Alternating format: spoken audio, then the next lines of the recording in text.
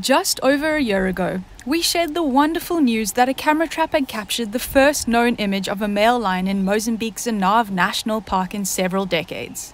Since then, the Zinave team has been aware of the lion prowling the sanctuary, but he's been elusive and rather camera shy. Until recently, majestically strutting out into a clearing, he sat down in the long grass to relax, calmly posing for our cameras.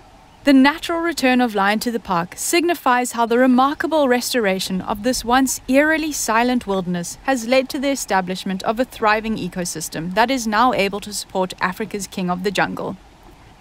We look forward to seeing more footage of him and others comfortably settling into Zinave.